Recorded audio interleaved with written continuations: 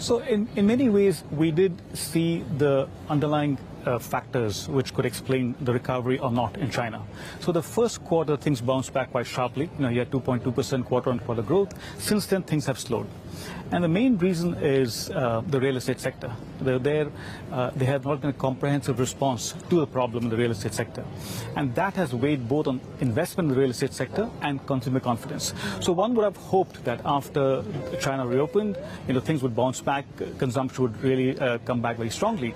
But that has in some sense been undermined by confidence not coming back because of the real estate sector. Because a lot of the wealth is in the real estate sector. So when that has not been resolved, that has been a big headwind for growth in China. So that's why we have growth at 5%, which is what the government had announced as around 5% as their target. But we see risks of, downside risks to growth. And so we have for next year, we have 4.2%, and which is largely led by continuing weakness in the real estate sector. And if that sector, if there is a comprehensive response to that problem, then you could see some upside risks. So the thing about the Chinese fiscal response and what most people have been saying is that it's piecemeal. They're not resorting back to the old playbook, and they're not going to the old playbook of financing via local governments. Does that change in your view? Is there any level that any growth slowdown that will actually warrant a bigger response out of Chinese policymakers, or are they going to be cautious this time around because they don't want to build up more leverage in the system? Yeah, I think it would be fair to say that they have taken a decision that leverage was too high in the system and they want to lower it. They also seem to be taking a decision that the real estate sector was too large and they want to make it smaller and more sustainable. So to that extent, I think we have to think of the policy response in two ways. One is whether there's a policy response aimed at addressing the real estate sector.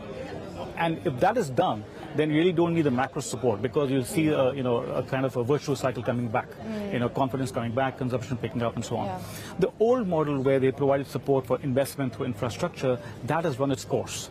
So right now they need to think in terms of how do we boost consumption to have a more sustainable recovery going forward. But, a lot of this just sounds structural to me, not cyclical. The rest of the world, we're dealing with, I guess you could say, cyclical headwinds, but in China it is actually structural. You've got structural issues with property, you've got structural issues with youth unemployment. Yes. Those require bigger reforms. Absolutely. So in fact, if you look at what we have done, we have projected our medium-term growth in China at 3.4% in 2028. And that reflects the fact that the structural factors at play. Productivity has been declining. Aging, the population is aging. So these are structural factors which you need to address. But more importantly, where we are today, if you want to say, break it up into cyclical with structural, I think right now they have to address the real estate problem in a very comprehensive way. Yeah. They need to be providing more support. They need to resolve the developers' problem, right? You have developers which are not in good shape, and then you have developers which are in much better shape. So they need to resolve that sector properly. Yeah. And once they do that, you can see growth coming back. Yeah. But beyond that, there are other factors like productivity and aging which come into play.